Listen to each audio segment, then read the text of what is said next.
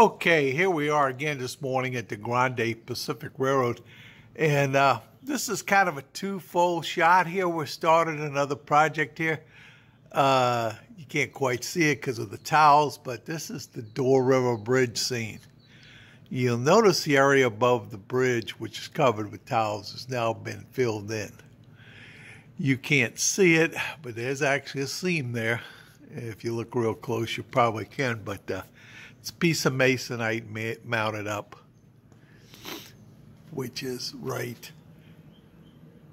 Put a piece of 1x4 cut in half, which made it about 1.5 on a 45-degree angle cut to match the wall, and then put a piece on each side and then mounted a masonite sheet over it.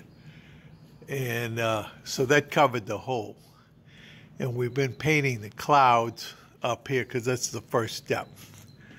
And we're going to try to go in and get down here on the side and finish the scene from Love Pass Tunnel down there and get that finished at the same time and kind of connect these two.